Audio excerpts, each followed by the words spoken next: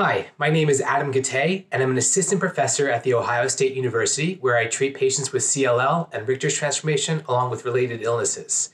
At ASH 2023, I had the honor of presenting 2 oral presentations regarding Richter's transformation.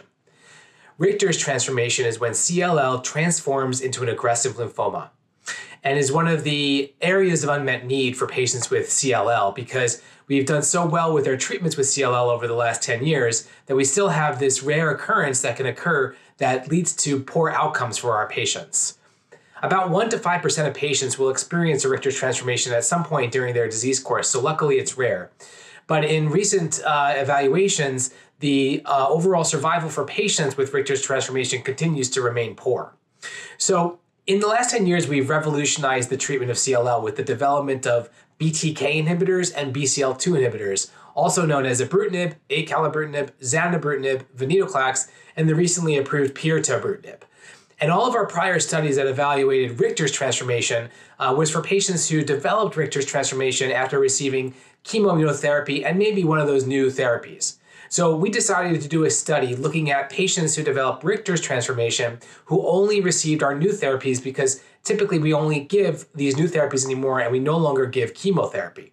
So this was an international multicenter retrospective study involving 11 academic centers, and we identified 240 patients who had developed Richter's transformation who had not received prior chemoimmunotherapy.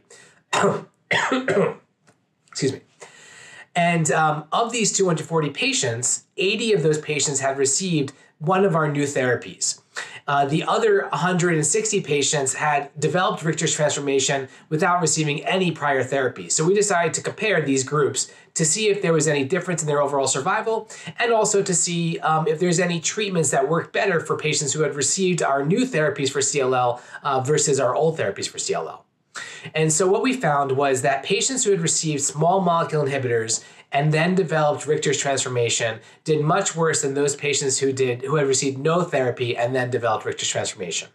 The mean overall survival, meaning how long did these patients live after a diagnosis of Richter's transformation, for patients who had received prior therapy was only around 8 months, whereas patients who had received no prior therapy had an overall survival that ranged from 40 to 70 months.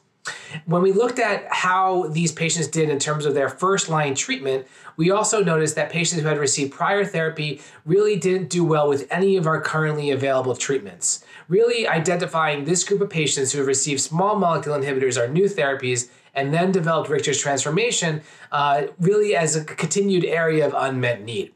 So what do I tell my patients? I tell my patients now that if they develop Richter's transformation without receiving prior therapy, that they'll probably do pretty well, very similar to how a normal patient would do with diffuse large B-cell lymphoma, and we should continue using the therapies that we currently have.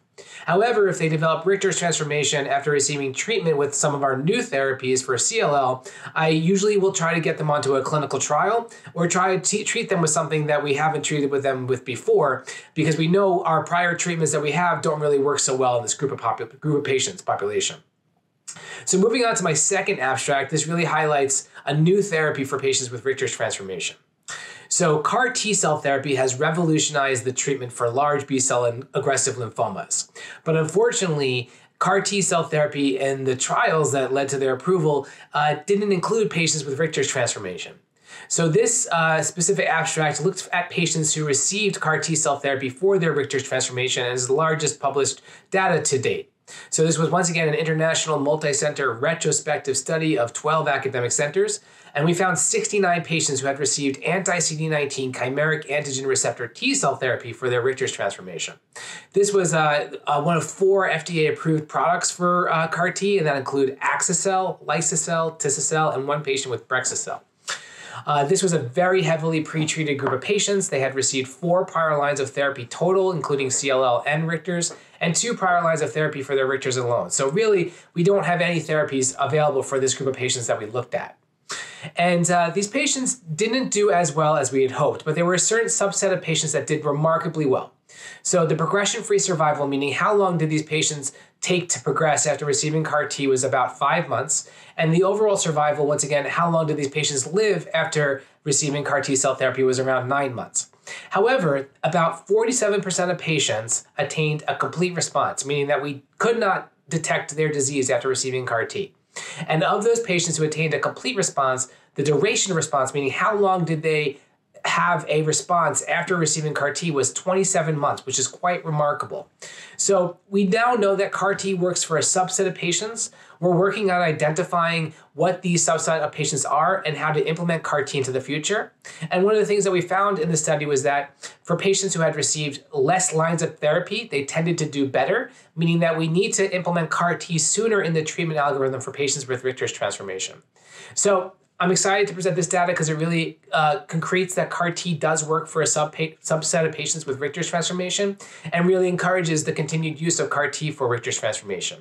So now we need to figure out how to boost the effects of CAR T for Richter's, and there's multiple clinical trials that are currently looking at this. One's at The Ohio State University that combines zanubrutinib, a BTK inhibitor, with CAR T, and another one's at City of Hope, which combines ibrutinib, a BTK inhibitor, plus CAR T, plus a PD-1 inhibitor, nivolumab, that's currently accruing. So this is all exciting data for our patients, excited to continue to offer CAR T for our patients with Richter's, and I encourage our patients with Richter's to seek out a clinical trial and an expert opinion. Thanks for listening to my talk.